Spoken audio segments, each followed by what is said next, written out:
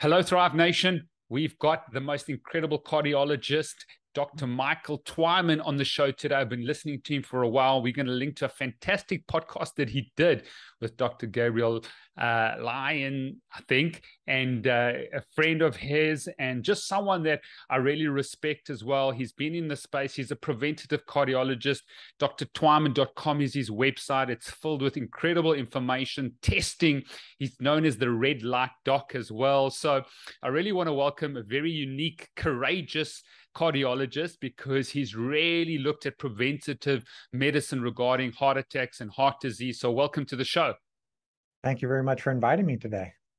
Brilliant. Now, Dr. Michael Twyman, please, we want stories that people can relate to, the audience and viewers on YouTube, that they can sort of like connect with, that there's an emotional connection to someone that they might can relate to with regards to preventative cardiologists.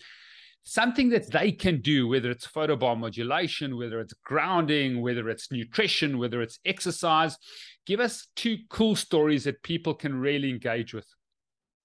Well, the first real good one is the actual patient I just saw yesterday. It was a gentleman in his upper 40s, and he was interested in heart attack prevention. He had some risk factors, high cholesterol, which I'm sure we'll get into, that, heart disease is much more than just high cholesterol.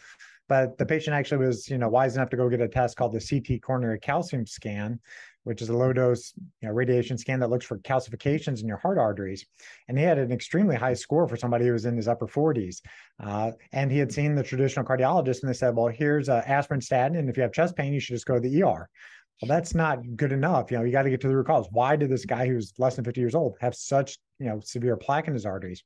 And so we've done some extensive blood work and genetic testing, and we actually figured out exactly why he has it. He has LPLA plus a few other things. But in the interim, while we were working him up, his mother actually just suffered sudden cardiac death. She died from a heart attack. Wow. So if he would have just waited around till he had symptoms, he could have been another victim.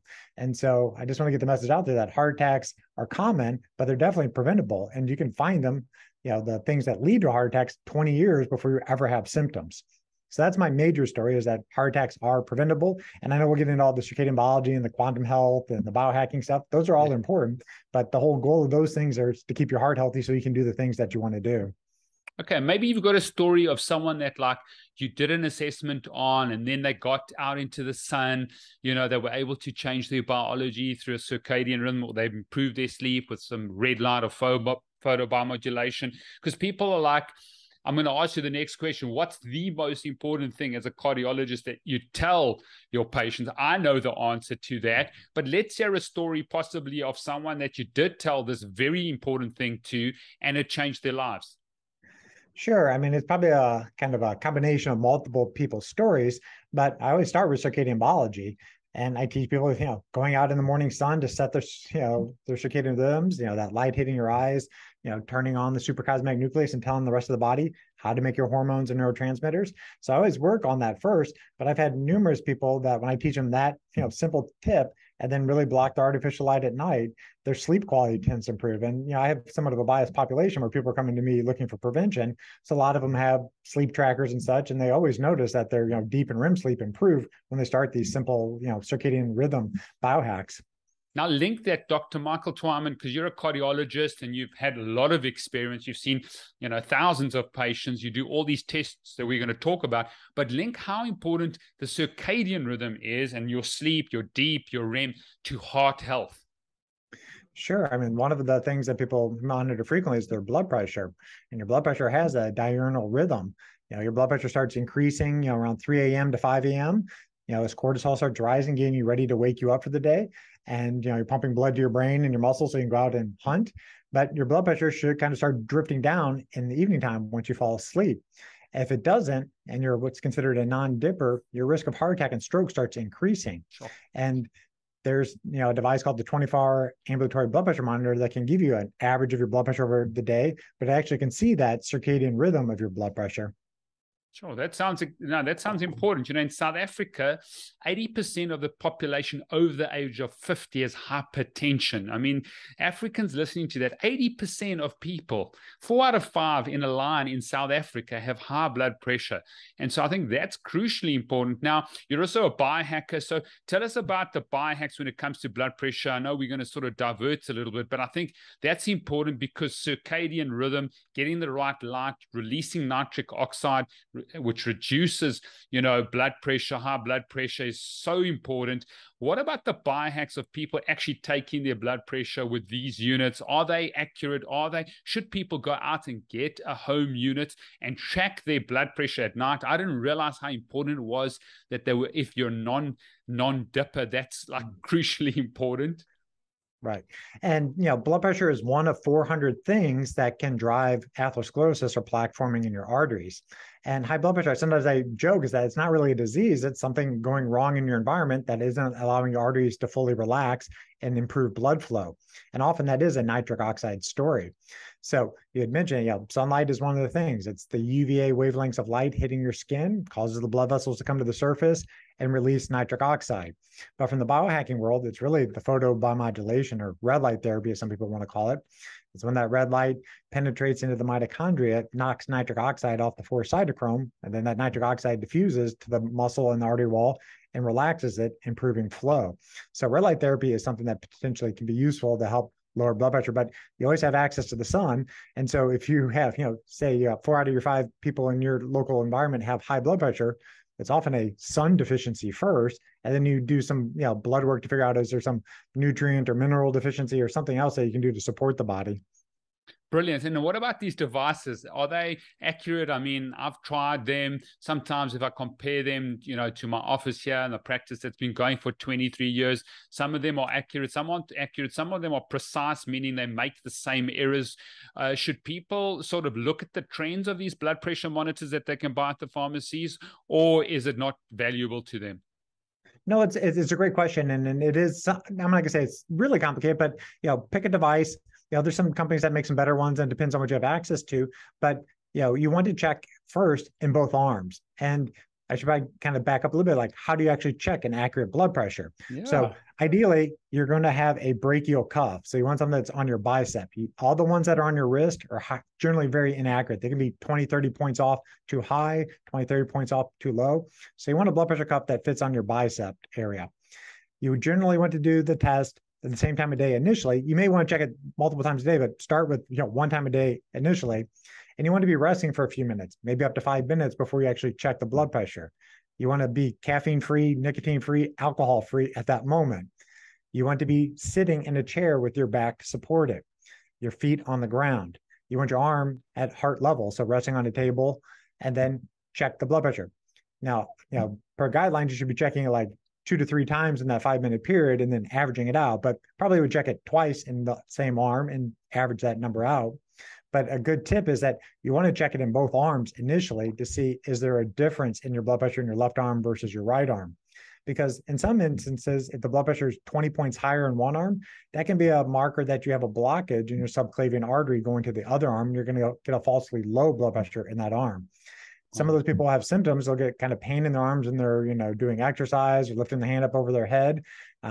But if you have blockages in that artery, you very likely have blockages elsewhere. So you want to make sure your blood pressure is the same in both arms, and then you can check it on whatever arm is the highest. But one tip too is take your home device to your provider and have them calibrate it. What does your home values look like compared to their office machine? And honestly, if your office machine, isn't a manual blood pressure, at least as a backup, they're probably doing it wrong. A lot of the automated machines, if you don't calibrate them, they'll get off base. So, unfortunately, a lot of times people go to the doctor's office, they just run in from the parking lot, somebody slaps a blood pressure cuff on them, hits a button, says, your blood pressure's high. Well, you have to let that person rest for a few minutes. And ideally, you do it manually with a blood pressure cuff, use a stethoscope, listen to the blood rushing back into the artery. And ideally, it'd be a mercury, tube. Those are a little bit harder to find now. I was able to find a few off of some interesting sites from overseas, and do have some of the old school mercury, blood pressure monitors, and that can actually be, highly accurate. And then you can compare, what that mercury cuff is to the one in your home is, and give you kind of a calibration factor.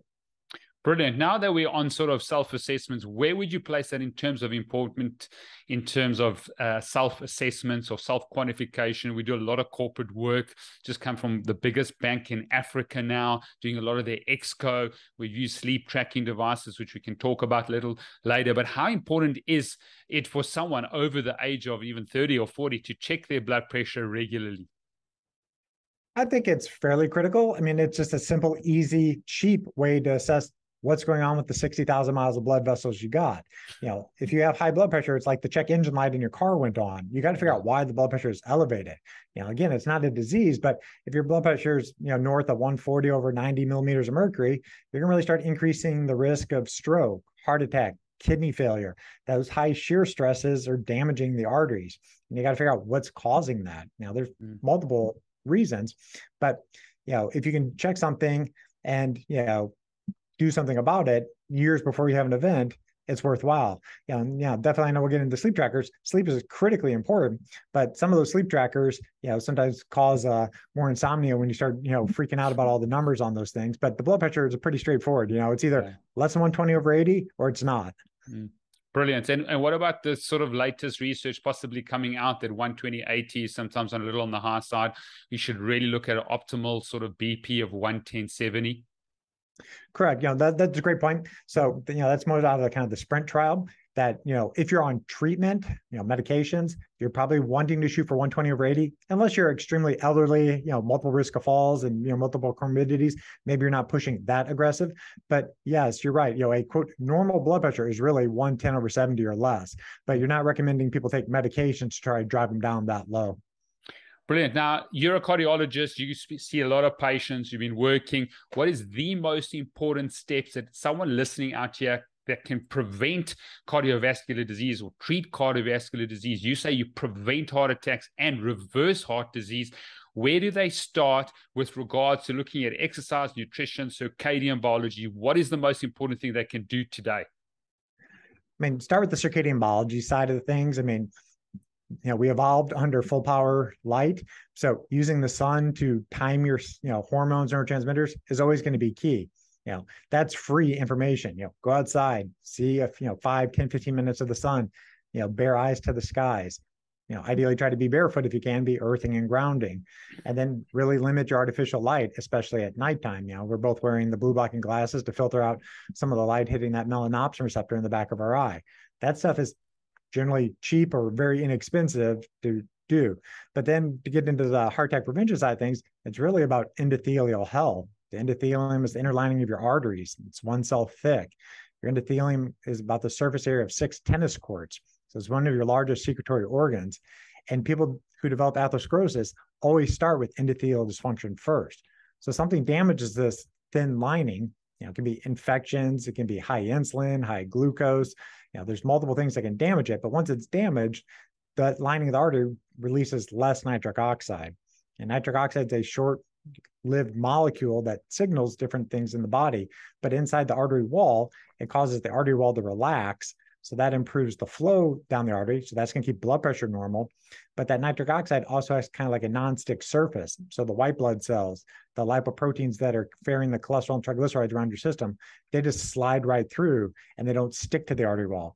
If you have endothelial dysfunction, that can precede plaque formation by 10, 20 years. So there's different testing you look at. Some are blood markers, some are non-invasive devices that look at elasticity of the arteries.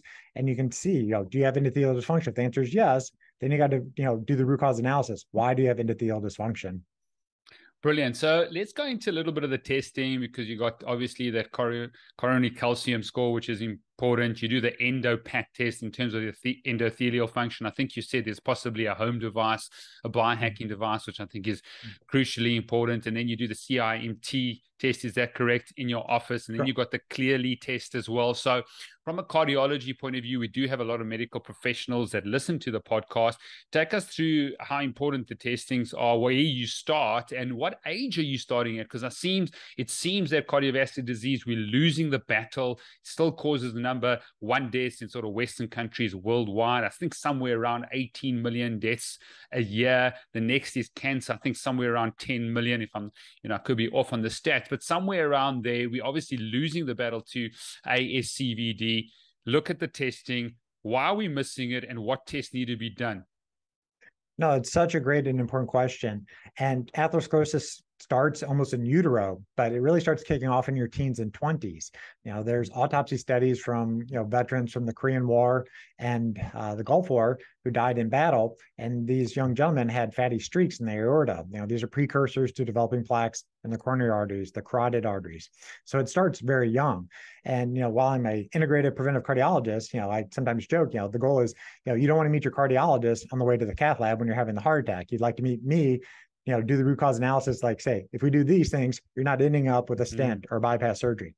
But honestly, there should be pediatric preventive cardiologists because it starts that early. So some of the lipid metrics like lipoprotein little a, which 20% of the population has, that should be checked, when you're teenage years. If it's normal, it's always going to be normal. But if it's high, those people need to be watched a little bit more closely because they're at more risk of developing intimal swelling, more plaque formation and such. But, that's kind of more biomarkers would be in your 20s and 30s. So cutoff usually is about 40 is when I start recommending some of the testing that, would involve radiation, because it's always risk versus benefit. Sometimes people wait for certain cancers until they're too large. So you want to look for atherosclerosis before you have the symptoms. Okay. I kind of sometimes describe it as, like stops on the subway station. So you look way upstream for the endothelial dysfunction. That's the testing, like you'd mentioned, the EndoPAD. The EndoPAD's a non-invasive 15-minute test. That's like a stress test for your arteries to tell you, well, how much nitric oxide can your arteries make when they're under stress? There's a test called Max Pulse. There's some other names for it, but it's like pulse wave velocity. It looks like a pulse oximeter. Put on your finger, and it's measuring the elasticity of the arteries, how springy are the arteries. Healthy arteries should expand and contract like an accordion. We do this on every patient that comes and sees me in the office. If you have elastic arteries, you generally have good nitric oxide levels and things aren't likely sticking to your arteries. If you have arteries like a lead pipe, the test will be very abnormal. You have a type 6 or 7 artery, and you got to figure out, okay, why is that artery so stiff? There is somewhat of a home version of this. Moby makes a watch that can do some of it. I haven't found it to be super sensitive compared to the devices that I have. It doesn't always pick up. So maybe with a firmware upgrade, maybe that'll eventually work a little bit better, but maybe I'll start putting that on my Instagram stories, when it starts looking like it's working a little bit better. But there's devices that can look at that elasticity. So that's like the earliest signs. Like I said, that can start in your 20s or 30s. But then the test that I often recommend yearly for people, starting after maybe 35 years old, is the carotid intimal medial thickness test. So when that test is performed, it's an ultrasound of the artery on the side of your neck. In the old world in cardiology, they're looking for severe stenosis. If somebody puts a stethoscope on their neck and they hear a brewery or turbulent flow, it's like, putting your finger over a garden hose and hearing the water whoosh through it. Well, they're going to send you for a carotid duplex, and they're going to say you have a less than 50%, a 50 to 70% blockage, or greater than 70%. Okay, you're really late to the game. Well, with the carotid intimal medial thickness test, which is using similar ultrasound technology, they just use a different software package, and they're measuring the inner lining of the artery behind that endothelium. The intima should be fairly thin, less than 0.5 millimeter. If the intima is thickened, then that's a marker that there's inflammation in the intima. And that means that those ApoB-containing particles, the cargo ships that are carrying your cholesterol and triglycerides, they're kind of getting stuck in the artery, and your body's starting a war with the immune system there. That's a marker that if that swelling doesn't stop, you're going to be on the progress of developing softer plaque in the arteries. And the carotid intimal medial thickness test will see the soft plaque if it's present.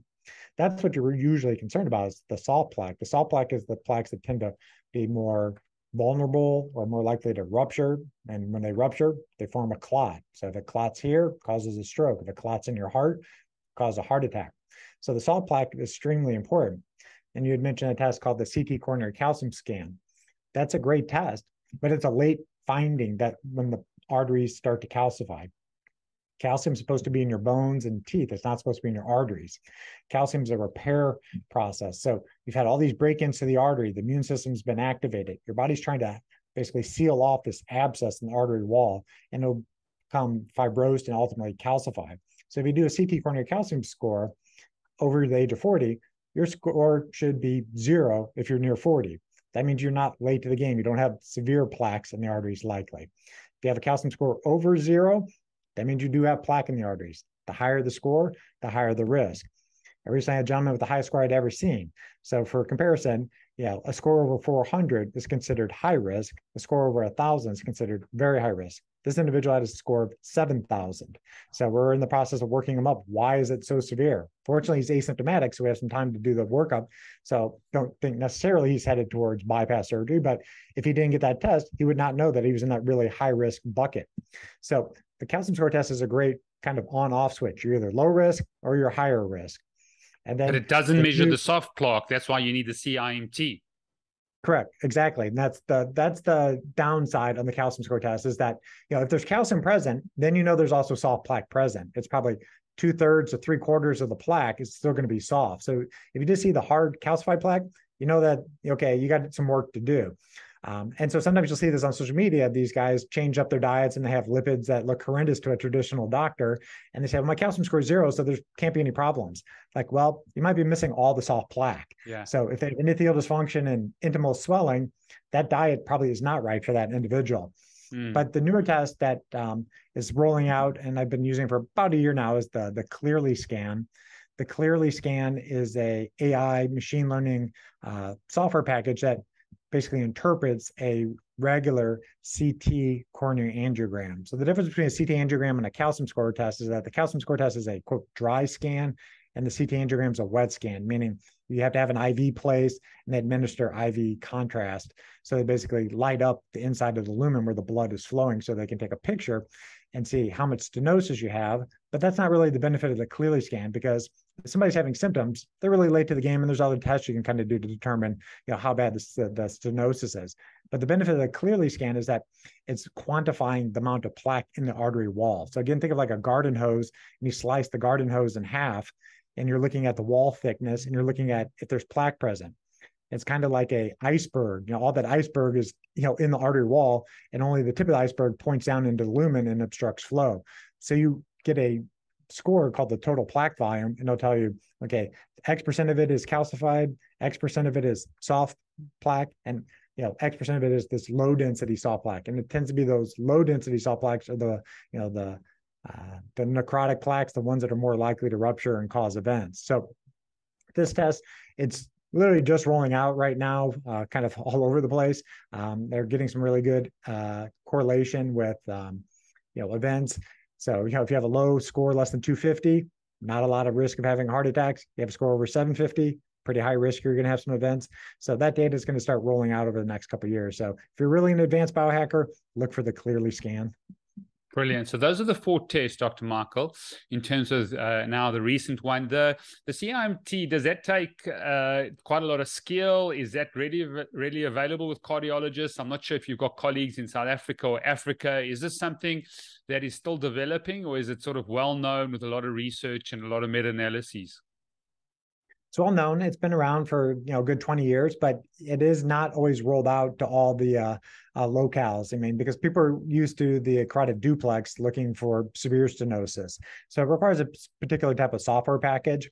But at least here in the States, there's 2 or 3 companies that offer mobile CIMT services to doctors' offices. So you just batch up 10 or 15 patients, say, like, I'm interested in these people scanned. And then these imaging center companies fly into your area and then scan everybody. And they send a vascular tech who that's their full-time job doing the scans, and then a radiologist will do the calculations and the measurements and then send you back the report. And then there are other devices where there's a basically a running video that you can do. So if somebody has some ultrasound skills, I'm still bored in echocardiography, so I've held the probe for a couple thousand hours in my life. It's not too challenging to take some pictures, and then you send the pictures out, and then the vascular techs and the radiologists actually take the measurements. So it is available, but you just have to search for it, and it's called the carotid intimal medial thickness, or CIMT for short. CIMT. Okay, let's move on to sort of blood markers. As a cardiologist, the most important blood markers. Maybe you can do a little bit of a sort of a lipid masterclass on ApoB and ApoA, the difference. And you mentioned lipoprotein little a that many docs don't check, and how important that is in terms of preventing heart disease and treating heart disease. What are the top maybe 10 blood tests that are crucially important to have a look at? And that is also a great question, because most people will get a traditional cholesterol panel. Maybe they get a vitamin D, hemoglobin A1C, and just a TSH, and they're told everything looks good. Those are good starting points. But again, there's 300 to 400 different things that can impact the artery's health. And so I usually kind of break it down into three buckets. One, what are the markers that are more focused on endothelial function? So things that would impede nitric oxide production. Two, I look at all the inflammatory markers and the oxidative stress markers. What are, scratching up the arteries, making it more prime that things are going to stick there. And three is looking at the lipoproteins. So start with the endothelial one first. So nitric oxide, you can measure that, indirectly by levels of ADMA, SDMA. When those levels are high, you're likely to have low nitric oxide because they compete against an enzyme that allows nitric oxide to be made. High homocysteine will lower nitric oxide. High uric acid will lower nitric oxide. And then just having, a high inflammatory burden will as well. So those are kind of the three quick checks on nitric oxide. The inflammatory cascade, high sensitivity CRP, generally you want that to be under 1 consistently. If it's up one time, not a problem. It's just if it's chronically elevated, that's a concern. But the more vascular specific inflammatory markers are going to be the LP, PLA2. It's also known as the plaque test, PLAC. That's a marker that when it's elevated tends to mean the intima is inflamed. You're more likely to be laying down plaque. There's a test called myeloperoxidase, or MPO. Myeloperoxidase is found inside white blood cells. It's essentially like bleach. So when the white blood cells go out to kill a bacteria, they drop myeloperoxidase on it. But if you have high myeloperoxidase, that myeloperoxidase can also damage your HDL particles. And if your HDL is damaged, one of its jobs is to reverse cholesterol transport, basically try to pull the cholesterol out of the plaques in the walls of the artery. Well, if HDL doesn't work, those plaques aren't going to be going anywhere anytime soon. There's a test that looks at your oxidative defenses. That's called F2 isoprostane creatinine. If you have low levels of F2 isoprostane over creatinine, you basically are not likely to rust from the inside out. If you have high levels of F2 isoprostane over creatinine, your oxidative burden is very high. Oxidation will lead to more inflammation, and then the arteries are more on fire at that stage. And then from a lipid standpoint, everybody's probably had their traditional cholesterol panel looked at, but honestly, that does not predict risk very well. The only thing that, would kind of pique my interest is on a traditional panel is if your total cholesterol is over 300 milligrams per deciliter and your LDL cholesterol is over 190 milligrams per deciliter, then I'm more concerned that you might have FH or familial hyperlipidemia, which is not a one gene, one disease. It's just a phenotype. That's just the pattern. And then you got to do the genetic markers to figure out, okay, is there a SNP that's actually driving up their lipoproteins? But in the traditional panel, I will look at the triglycerides and HDL-C. That gives you somewhat of an insight into if that person's metabolically healthy or not. If they have high triglycerides and low HDL-C, they may be insulin resistant or pre-diabetic, and there's other tests that you can look at for that. But to your point, it's really about the particles or the lipoproteins. There's something called an LDL particle. There's HDL particles. Think about more the LDL particle being the more important story. We can talk about the HDL side in a second, but particles predict risk. And I explain to my patients in the office that the particles are like cargo ships. They're produced in the liver, and they fill up full of cholesterol, triglycerides, which are energy for your cells, different phospholipids, which are building blocks for cells, and there's different proteins on the outside of these lipoproteins. The lipoproteins, kind of look like a tennis ball, and they're just going to be, cargo vessels, because cholesterol and triglycerides are fatty, waxy compounds. They will not float in the liquid blood, so they get put into these lipoproteins. Well, the liver then pumps these things out, and on the outside of the LDL particles is something called apolipoprotein B, or ApoB for short. So on a tennis ball, that's essentially the white stripe on the tennis ball. It's structural in nature, keeps that lipoprotein into a sphere, but also acts like a ligand or a lock and key mechanism, so that when that lipoprotein is floating through your blood vessels, it's looking for an off ramp or a receptor to get out of the blood vessels. So maybe it wants to go deliver energy to your muscles. The muscles then will put out a receptor, and then that ApoB particle will bind to that receptor. The muscle will basically download what it needs out of that particle, and then eventually put it back in the blood vessels and send it to the liver. The second step is the liver has to put out its own LDL receptor and clear it from circulation. Some people lack that enzyme that really allows a lot of these receptors to stay out. So the particles just keep circulating around in the blood vessels looking for an off-ramp. And it's a shots on goal type of analogy. The longer they sit around or the longer residence time in the arteries, the more chances they can interact with the artery wall instead of going to where you want them to go. So I kind of make a caveat that there's no such thing as good cholesterol. There's no such thing as bad cholesterol. There's just cholesterol. There's different lipoproteins varying it around your system. The only quote bad cholesterol would be the cholesterol that took the detour and was getting deposited into your artery walls. And that's always going to get deposited there by an ApoB containing particle. So that's the whole impetus of that, why people may want to consider being on some type of lipid lowering therapy is to lower those ApoB containing particles. It's not to necessarily lower the cholesterol, it's to lower the particles that are interacting with the artery wall. Okay, so that's a bit of there's a lot there, and I think people I like your example of a ferry ship, but if we take an analogy for people to understand, is sort of the way I explain it, using cars. So you've got your ApoB, which is made up of a very low density lipoprotein, VDL. Then you got your LDL, you got your RDL, and maybe even lipoprotein little a is also part of that ApoB. So these are different cars on the road. Maybe we can use Toyota or Volkswagen or something like that. They carrying cholesterol. The people in the cars are carrying cholesterol. The people that are carrying the cholesterol, the number, that's not important. It's the different types of cars on the road that are causing the problems. So when you got a high ApoB, which is something that a physician should do, I don't know from what age, but that's a very important mark in terms of causing atherosclerosis and future atherosclerosis. Is that correct? Would that be a good analogy there? That's a good analogy, and I use that one as well. It depends on what people are, used to me talking about, because sometimes I'll call it cars on the highway or cargo ships and riverways, but it's a similar, idea that if it's a car, what causes a traffic jam? Too many cars on the highway. It's not that, you have two buses and they're full of a bunch of kids. Two buses aren't going to cause a traffic jam, but if you have 300 cars out there and they're each carrying one person, then the traffic jam happens in the artery walls, essentially. But then the car that makes the biggest damage is the lipoprotein little a. So maybe that's the Ferrari, that little lipoprotein little a. It might be a small concentration, but that's causing a lot of damage. So if you pick up lipoprotein little a, you got to do something quickly. Then the VDL, the very low density lipoprotein, that's the second car that causes the most damage. Is that correct? So that's why you want to get particle number and size. Would that be correct for people to understand the process? So I think the first thing you said did you say LDL particle or LPA?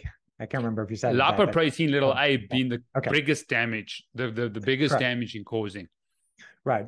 But I think the one question though is that they don't really know what receptor clears LP-A from the system. Maybe it is the LDL receptor, but I think they're still really investigating that.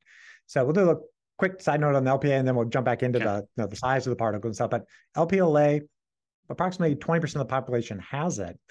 LP-A is very similar to the LDL particles. So again, the tennis ball analogy, it has an ApoB on the outside of it, but then also has an apolipoprotein A. It kind of looks like a corkscrew, and there's different kringle lengths. The shorter the kringles, the more LP-A particles your bodies can pump out. The kringles are like the corkscrew. As this LP-A particle is floating through your bloodstream, that corkscrew can interact with that endothelial glycocalyx. And when that happens, the LP-A, which is thought to be a scavenger molecule, it's looking to pick up these oxidized, phospholipids and other compounds that, it's like toxic waste. The LPA is trying to go pick it up. But if the LP-A gets stuck in the artery wall, well, it's got like toxic waste in its, cargo. And now that's stuck in your artery wall, and that's going to cause a major immune response. So the key with LP-A is that there is no great treatments for it at this time. There's drugs in development that, can lower LP-A by 90% or greater, but they're still doing the research to see, does it lower heart attacks, strokes, deaths? So the only thing you can do is note that somebody has LP-A and then try to cool down inflammation, oxidation, and try to treat all the other cardiovascular risk factors you can, including ApoB, that's mostly on that LDL particle. And you'd mention, yes, the ApoB is on the VLDLs, it's on the IDLs, the LDL particles, but 95% of it is on the LDL particles. So that's where you can really start to focus. And you mentioned there's different sizes of these particles. The particles that are larger are going to be carrying more cholesterol. The particles that have less cholesterol have more protein, they're denser. You tend to have the smaller, denser ones when you're insulin resistant. You have more cars that are now going to be going around on your highway, essentially. And the smaller ones have a longer residence time. It's thought that maybe they stick around in the system for 5 days versus the large ones, which maybe stay 1 or 2 days. And you're breathing oxygen the entire time for those 5 days to make energy in your cells. That oxygen can interact with those small lipoproteins and they may start rusting, essentially. So the small ones are just a marker that the person may be insulin resistant, or they have a genetic issue that they're just pumping out a lot of these small particles. But the total particle count is the more important thing to look at. So total particle is more important than size in terms Correct. of LDL. Okay, so that's a bit of a lipid masterclass. We're going to get there. How important is triglycerides? I know there's some debate. People think it was because of a high carbohydrate content that you got high triglycerides. There seems to be sort of some new research that's also about, how much fat you're taking in. We've had Tim Noakes on the podcast twice. I joked with Tim. I said he's got the low carbohydrate, high fat diet, but I said you got to have the low carbohydrate, low fat, which is all the vegetable seed oils that people are having that's causing major insulin resistance, and then the high fat, the good fats that we need in our diets. But maybe comment on triglycerides, the importance of that, how people can lower that, and that's involvement with regards to cardiovascular disease. So the way I usually describe triglycerides to patients is that, it's a energy source that you're going to use in the future. If you don't have an immediate use for it, the body packages it up and it's shuttling it around to the rest of the organs. If you become insulin resistant, well, then really, the only place that you're going to, put these triglycerides are your fat cells, or it's going to be floating around in your blood. Triglycerides, by most labs here in the States, they say under 150 is, quote, normal, but that's not optimal. Optimal is generally going to be less than 80. And yes, you're right. There is no perfect diet that you can say like it's 100% going to cause high triglycerides. So that's why I got a test, don't guess type of philosophy. People who have cytosterolemia and they absorb a lot of fat from their intestine, they're going to have to package that fat up into chylomicrons. Those go back to the liver. You're going to repackage it into VLDLs, and then the VLDLs are going to break down to LDLs, and you're going to have a lot of triglycerides going around in the system in those things. So yes, fats can directly lead to triglycerides being elevated, but it tends to be more carbohydrates. But then in the biohacking world, too much blue light is also going to be stimulating, triglyceride production. So it's complicated. Wow. But if you have triglycerides, you have to figure out, is there something in your circadian rhythms, your blue light exposure, or is it more of a nutritional thing? And if it's nutritional, there's blood tests that can tell you, is this something that, you have to change up the fat content, or do you have to change up the quality of fats that you're getting? And where do you place the importance of having low triglycerides as a cardiologist with regards to, just cardiovascular health? I mean, ApoB is going to be much higher than that, but I look at it as a marker of your metabolic health. Again, I would like to see almost everybody's triglycerides to be under 80. Tell us about the link about blue light and triglycerides. That's the first I've heard. Obviously interviewed Jack Cruz twice on the show. We've had Jack Wilson on the show. I've never known the link between, artificial blue light and high triglycerides. My understanding is that the pancreas and the liver, basically get the wrong signals from too much exposure on the melanopsin receptor, and that's something that will help trigger that. You're going to be also raising cortisol levels, which then raises blood sugar, and then the blood sugar ultimately kind of has to get repackaged up into triglycerides if you don't use that blood sugar for immediate use. So at least I think that's the linkage for it. Brilliant. We'll check that out. That's absolutely fascinating. Another reason to get triglycerides down. I know you were on with Dr. Gabrielle on a brilliant podcast talking about protein, and she's had, Dr. Stuart Phillips on the show. I like the little acronym of low carbohydrate, low fat, high fat. I think the protein macronutrient is very, very important. There's a lot of debate about it. As a cardiologist, let's talk about protein, where people should be looking at from a heart health perspective. So yes, my friend Dr. Lyon, she's an expert in what she has, deemed the term muscle-centric medicine. Muscles are your organs of longevity. 80% of your glucose is going to get disposed of in your muscle, and insulin resistance starts in your muscles. So people who age well have healthy levels of muscle mass. And if you don't do something to take care of your muscles, you ultimately become sarcopenic. If you become sarcopenic, where your muscles are essentially, being degraded and you don't have much muscle mass, then your metabolic engines aren't very active. You can't burn sugar very effectively for energy because you don't have the engines to do it. And after the age of 40, you become anabolically resistant. So it's much harder to continue to add on muscle after the age of 40. You're just basically trying not to play a losing game. You can still add muscle on, but it's not as easy because your hormones aren't as vigorous at helping lay down muscle growth. So for muscle synthesis, you have to do resistance or strength training, 2 to 3 times a week. And then you have to get the right protein load to trigger muscle protein synthesis. And it's mainly about the amino acid leucine. And it's a meal threshold of leucine that you require. It generally needs to be around 2 grams per meal. Now, it's a rough estimate that, 30 grams of high quality protein is going to have about 2 grams of leucine in it. So from their kind of data that 90 grams is probably the bare minimum people need to get that leucine threshold just to maintain the muscle mass that they have.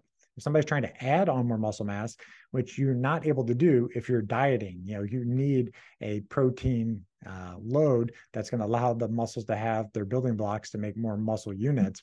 You're going to generally want to be north of 1 gram per pound of your ideal body weight to make that happen. So protein becomes the kind of base macronutrient. Now, I know sometimes in the world of, the biohackers and the quantum health people, they talk about like food isn't important. Well, I don't say food's not important. You got to work on the circadian rhythm stuff first. Food is important, but you have to be nuanced into the thinking about it. But the macronutrient that most people will ignore because they get in the fights on the carbohydrates and the fat side is they don't really look at getting the high quality protein, because that is really the source of healthy muscles long term. Okay, so you've spoken about leucine. You said 1 gram per pound. Is that just normal sort of protein that people should look at? Is that lean, mass, or what is it exactly with regards to how much they should be having on a daily basis, and what source is it? Is it plant? Is it animal? What are your views? So it's 1 gram per your ideal body weight. So, most people are, 20 to 30% body fat if they're not, a fitness competitor. So take away to subtract off 20%, and that's about where you're going to want to hit. So it's not that you're generally going to overdose on protein per se, but there will be a meal threshold where you're not going to like use more amino acids in it. So most people are sub threshold. So I wouldn't be worried about getting, quote, a little bit too much. But sources are important. High quality proteins, are going to be nutrient dense. Now, can you do it plant-based? You can. You just have to eat larger volumes of plants to make that happen. So that's going to be more the, pea proteins, and those type of things are more energy dense. Dr. Lyon used the analogy of, a chicken breast has the same amount of protein as 6 cups of quinoa. So quinoa, is, a large volume that you're going to put into your system. And that comes with a lot of other carbohydrates that your body's then going to have to handle at that time. Now, it's possible, and there's other sources that you can do, but I would generally recommend people eat, leaner sources of protein, unless they know for sure that they can handle the fatty loads of things that are in their protein sources. When you say handle the fatty load, are they going to pick it up in their biomarkers that can handle it, or how they're going to see whether they can handle this, or just from feelings of nausea, or they can't produce enough bile, or they feel quite liverish? How do they know they can handle the fat sources? Good point is that, can they digest it? Because some people would definitely get, biliary colic if they're eating high fat diets and high protein. And then, it's doing the biomarkers. If you're an ApoE4 genotype, you may not handle the highest fat loads. And then there's testing that can look at your sterol absorption. So if you're, hyperabsorbing beta-cytosterol or lanthosterol, then you probably are not going to tolerate high fat diets. So you'd want to focus more on the lean cuts of protein in that case. Sure, sounds fascinating. In terms of body composition, your view, it's something that we try and do often in terms of less on the weight, but the body composition. Is this important for heart health with regards to people doing the assessments? Sure. And that's the thing where if you have access to it, a DEXA scan is a good way to know what is your total lean body mass, what is your body fat percentage, how healthy are your bones, because your bones are like the scaffolding to hold onto your muscles. So DEXA is probably, I don't want to say it's the absolute gold standard, but it's the one that most people have access to figure out what their true body fat percentage is, because the weight you see on the scale isn't nearly as important as what that muscle mass actually is. And it's normal to have some body fat percentage. The body fat is, a evolutionary mechanism to store calories and energy for when there's times of famine. So it's not normal to be 5% body fat all the time. But when you have 30, 40% body fat, well, that's going to tend to be more pro-inflammatory. You put all your toxins and things that you can't deal with, you shove it into your fat cells, say like, we'll deal with this later. So, the fat cells are basically an endocrine organ. They're releasing other compounds that can contribute to more inflammation. So it's not just a hunk of flesh hanging on your body. It's an endocrine thing that can potentially cause more issues with your cardiovascular system, because the 60,000 miles of blood vessels are carrying all these cytokines and such through them, and the blood vessels get damaged as the innocent bystanders. So I don't personally have an exact body fat percentage I'm telling every patient to try to shoot for, but it's good to test, don't guess. And if you're as a man, if your number is 30%, that's probably too high. Now you got to figure out what you want it to be should be lower, but you really focus on the side of, the muscle health less than the fat. Dr. Lyon here saying also is, people aren't necessarily over fat, they're under muscled. So focus on the muscle side of the story first. And if the muscles are healthier, they will then help beta oxidize the rest of that fat mass. Brilliant. And just in terms of, I've asked this question, I know it's sort of a difficult one to answer, it's sort of vague, but is it worth it for people who can't afford good quality sort of red meat like grass-fed, grass-finished? Is it more damaging to them to eat industrialized, raised meat, or should they, avoid it totally if they cannot afford grass-fed, grass-finished? It's a great question. I mean, quality does matter. You are what your animal eats, essentially. So, if you listen to, Jack Kruse enough, he's always talking about redox before you detox. So if your mitochondria are extremely healthy, you're able to handle a higher, inflammatory load, essentially. So if you're getting more toxins in the system, your body's able to clear that stuff out. So the sicker you are, it's kind of like the pendulum. The sicker you are, you're going to spend more of your resources to try to get well. If you're well, it's ideal is don't try to break down, but you can get away with a little bit more. So it is individualized, but the protein is going to be more important than exactly what else might be coming with it. So I would focus on, trying to keep the muscles healthy and, do all the other things we've been chatting about, get some morning sun, optimize your sleep, do all those things that can potentially help with any quote toxins your body's getting exposed to. So I just want to ask you questions and questions. You're a wealth of knowledge. I really appreciate just who you are, your dedication to preventative health and that. But omega-6 to omega-3, we send a test to Norway. We find that that's pretty important. People don't have enough omega-3s in the diets, and look at sort of the evolutionary changes that we've had with all these industrial seed oils that are causing a lot of problems. Obviously need essential fatty acids, omega-6s, but we're getting way too many in the diet. There's a huge cry out from many people in the carnivore community or the paleo community saying we're not getting enough omega-3s. We're getting way too many omega-6s. I've probably done over 1,000 tests here in the practice, showing that most people have a 21 to 20 to 1 ratio, 30 to 1, sometimes highest 80 to 1 ratio. What's your view on the ratio and the volume in terms of omega-3s and omega-6s? So that's a number that I will routinely check. And there's different labs here that have some slightly different cutoffs for the percentage of the omega check is what the one we'll call, and the one's called an omega quant. But that's looking at just more the omega-3 side of things, which I think is important. But I think the ratio may be a better tell on what that person's getting in their environment. So as you mentioned, omega-6s are essential, but most people are getting way too many and they're not getting enough omega-3s. And when I say omega-3s, I'm talking about the cold water fish, the shellfish. It's not popping a bunch of omega-3 pills. You want to be ideally getting this from your diet. And a ratio where I would, want it to be would be you'd have an omega-6 to omega-3 ratio of approximately 4 to 1 or less. Now, I've not seen an 80 to 1, but many patients in the upper teens to the low 20s where they got 20 times more omega-6s than 3s. And it's often that they're not eating any seafood. So at least start there is try to get more seafood into their diet, and that can balance things out. And then educate them about the seed oils and such. I'm not such a zealot that say you can't have anything, but if your numbers are 20 to 1, where are you getting those sources is the question people need to ask is if they're eating meals out, if they're eating a bunch of packaged foods, you have to learn to read the ingredients. Quality matters. So you ideally want to start cutting down on the 6 side of things, but really be increasing the 3 to help balance things out. As a cardiologist, in terms of EPA and DHA, these essential fatty acids, what role do they play with regards to heart health? So it's a little bit more complicated this, but I usually tell people the EPA side of things is a little bit more important for the arterial health, has a little bit more effect on the triglycerides and such. And the DHA, while it does have some effect on the lipids, that's much more about, neuro health. The DHA, from the quantum health people, that's essentially the insulation for your nerves. So when you're exposed to sunlight, if you have DHA in your retina and eye, you can take that sunlight and then transmit that energy down to your mitochondria. If you don't have enough DHA, it's kind of like having a half-charged phone. It's going to work for a while, but you don't have a full charge that can deliver full power to every cell at the same time. So low DHA, you're going to start having brownouts in certain, organs, and your brain and heart are the most energy dense organs. So higher DHA, the better those organs tend to run.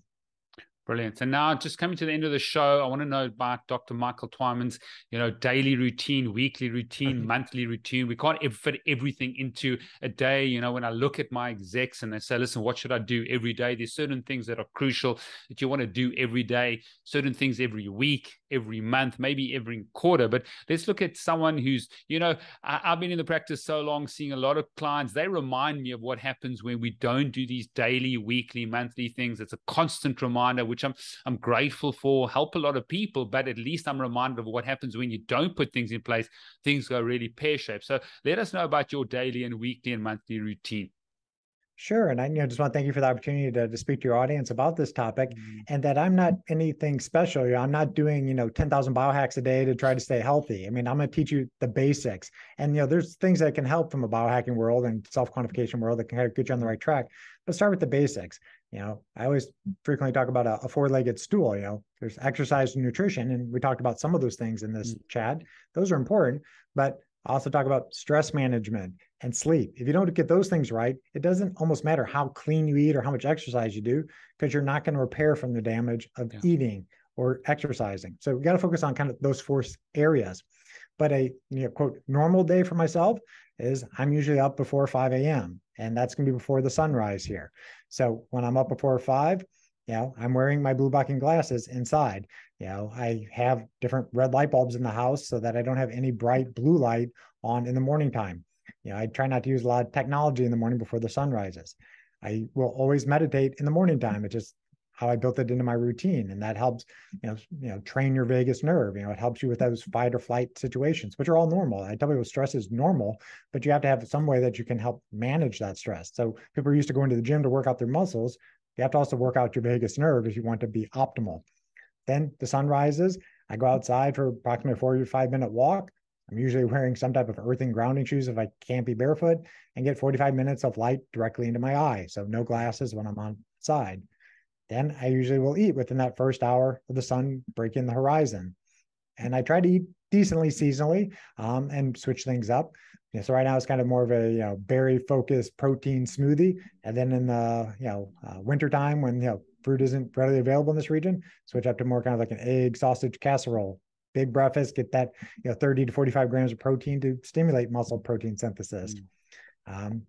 Now I do drink some coffee, just more I just like the experience of making it more than anything. I don't necessarily need the caffeine to function. But I also did genetic testing and know that I'm a fast metabolizer of caffeine, so it doesn't affect my blood pressure and doesn't affect my sleep. Then, come into work generally about 9 o'clock in the morning, start seeing patients, teaching them the things that we chatted about today.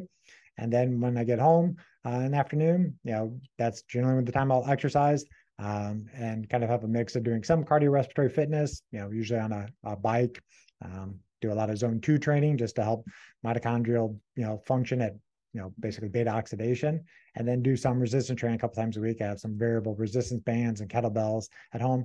I just personally don't like working out in gyms. I don't want to work out in a bunch of artificial blue lights. I want to try to control the light environment as best I can. Ideally, I'd work outside if I could, but if I can't, then I have it inside, windows cracked, and then I have my photomodulation panels on, trying to support some of the red light into the room. And then usually I'll finish dinner, 6 o'clock, and kind of wind down for the night, do some reading, watch some, YouTube educational videos or something like that, hang out with family, talk to friends. Last night played some pickleball, which is great fun. People haven't tried it yet, try some pickleball. And then usually in bed, by 9:30, 10 o'clock at the latest. So usually get at least 7-8 hours of sleep every night. So that's the routine. It's, setting up an optimal circadian day and just trying to repeat that as many times as possible. Now, you'd mentioned, there's times and places to go do other things. So on the weekends, do some more like forest bathing, go for longer walks in the forest. For the biohack stuff, like to do the float tanks, the isolation tanks. So go lay in some warm magnesium water. It's good to meditate in there, soak up some magnesium, think about the world, or just relax. And those are the main things I tend to do. Brilliant. We've got through so much, Dr. Michael Twyman.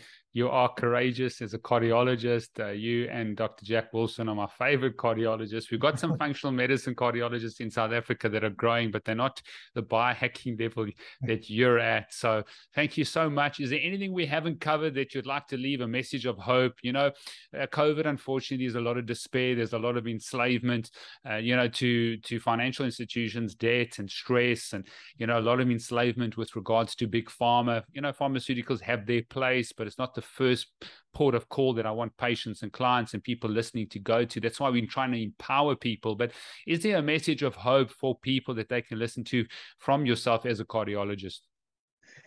For sure. And, it's mainly that, heart attacks are definitely preventable. And the majority of things that can help prevent it are generally free or very low cost. You're in charge of your health. Your doctor is not in charge of your health. You want your doctor there to be as a educator or something really kind of goes off the rails that can put you back on the rails, but you're in charge of your health. You're in charge of your circadian rhythms, what you're fueling the body with mentally or, actual food. You're in charge of your physical activities. You're in charge of your stress. You're in charge of your sleep quality. Those things determine 90% of the story. Your doctor is important to kind of help you, but you're in charge. And that's basically was laid out during COVID. When the world shut down and you were stuck in your home, you had to know what to do for yourself. The hospitals are there if things, were really, really bad. But I think people, if they really got into these routines, you make yourself more resilient, you're less likely to get, the next round of whatever, COVID there's going to be. But you're also much less, likely to have a cardiovascular event. So, test, don't guess, and you're able to kind of figure out how to optimize your health and longevity. Brilliant. Well, I declare favor and blessing over you from the Made to Thrive team. If we can support you in any way, we've got beautiful 9 coaches, consultants online that are trying to bridge the gap between physician and patient and client to empower them to make the decisions that they need to do to take accountability for their own health. So thank you so much. I just trust that you go from strength to strength, that you live out your desires and your purpose and your calling. And so thank you so much. You're very welcome. Thank you.